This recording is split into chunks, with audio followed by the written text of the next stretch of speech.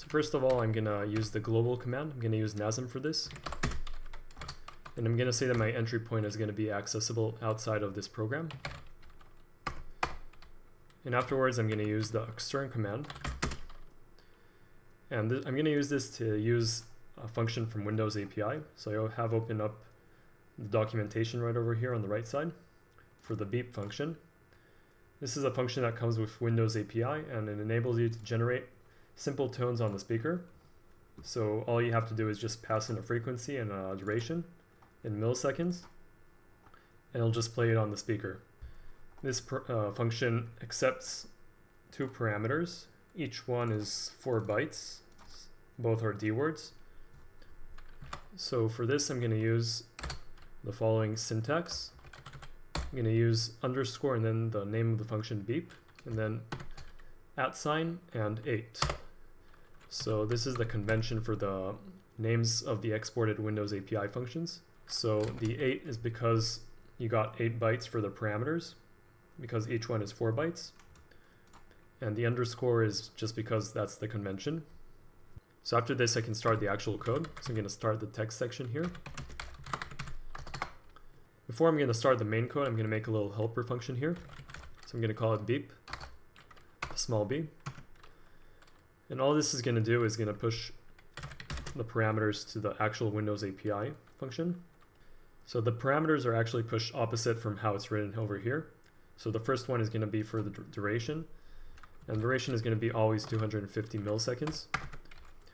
And afterwards, I'm going to pass the frequency in hertz. So this one will actually be coming from EAX. So I'm going to change EAX each time I'm going to call this function.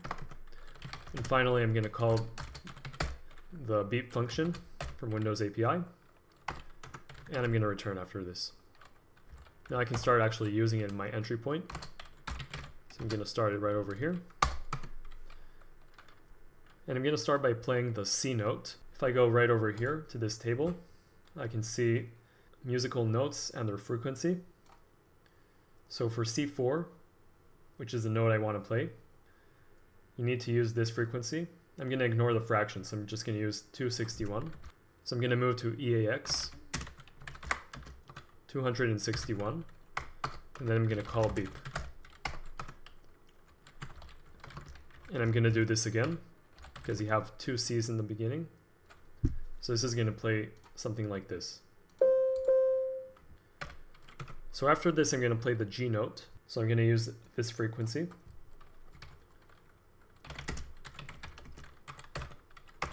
And I'm going to call beep again. And I'm going to play this note 2 times as well.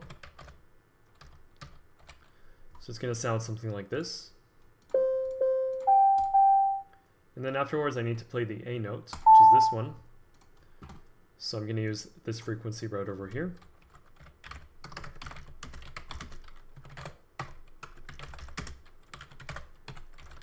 And this is going to be also twice. It's going to sound something like this. And then finally, I'm going to play this one, which is G again. And this is going to be just once. So something like this.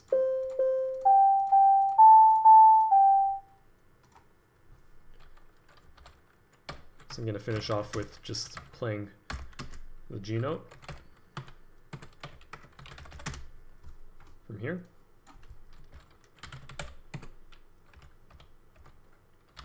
Let's just finish off with an infinite loop so it doesn't go ahead and slide to the rest of the code.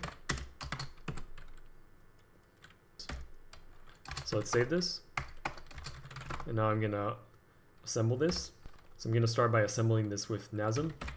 I'm going to pass in -f with Win32.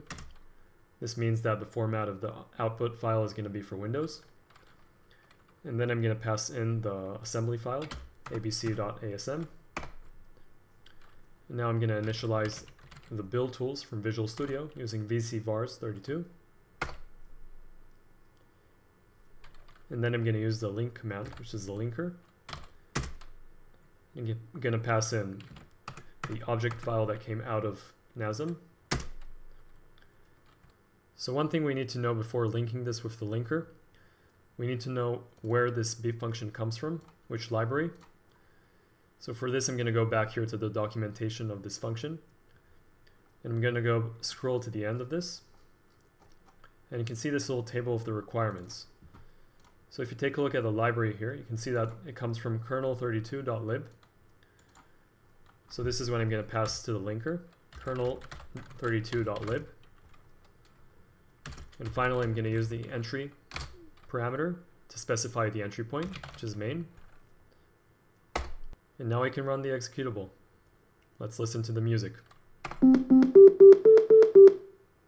And that's it. Don't forget to subscribe for more assembly videos. Thanks for watching.